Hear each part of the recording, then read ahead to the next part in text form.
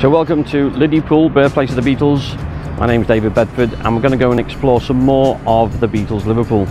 Today we're going to Garston, it's a part of south of Liverpool. A couple of very important places here. So let's go and have a wander, see what we can find and tell you some great stories about the Quarrymen and the Beatles.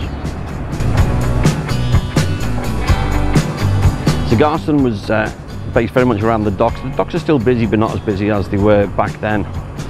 As we scroll round here, this was the site of Garston swimming baths. I used to come here swimming when I was a kid. It was known locally as the blood baths, and you may wonder why. Well, that's because there were dances here, and in the void where the building used to be, where the swimming pools were, used to have a wooden dance floor, and they put the dance floor down and the groups like the Quarrymen would play here.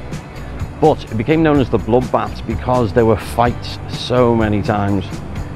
Because one of the biggest problems was because you had the lads and the girls eyeing each other up, but because it was a place with the docks, you had the local sailors in as well, and there would be two lots of guys going after one lot of girls, and that would normally end up in a fight of some sort.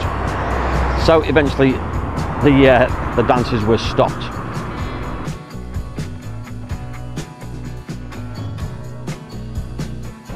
But it has a far more important significance than the swimming baths, because it has molten carpet centre.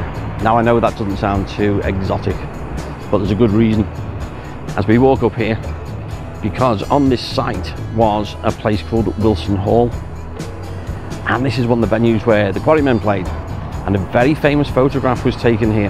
Now a lot of people think the photo was taken at New Clubmoor Hall, which is what we were told for years, but actually it was taken here at Wilson Hall, and it's the photo of the Quarrymen performing as the first photo with Paul McCartney.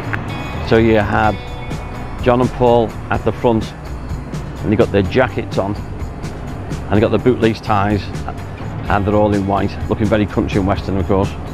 And it was taken here, and now that's been confirmed by Colin Hanton, the drummer with the Quarrymen, and Charlie Roberts, who took the famous photo of course of the Quarrymen at Rosebery Street. He was here the night when Les Kearney took that famous photograph. Hope you enjoyed this one. Don't forget to subscribe, because there's going to be more like this coming up very, very soon. So join me in Liverpool, birthplace of the Beatles.